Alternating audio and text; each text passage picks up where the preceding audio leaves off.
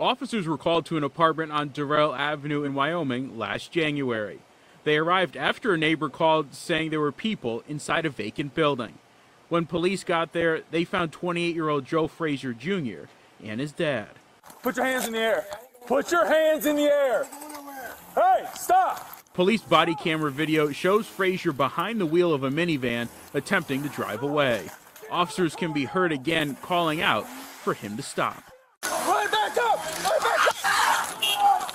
Run! Stop! Two of the officers fired 4 shots into the van, hitting and killing Frazier.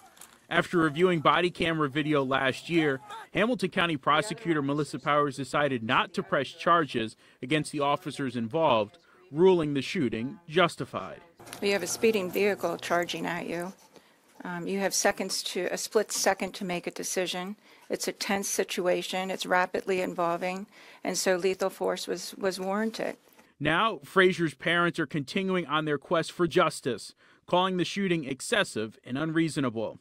They say the officers' use of deadly force violated their training as well as Wyoming Police Department policies. Justice for Joe!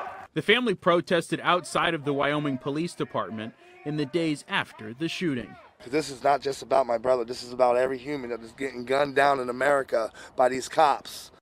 Sure, you can stop watching, but let's be honest, you want to know more. Tap the links or even better, click subscribe to stay in the know.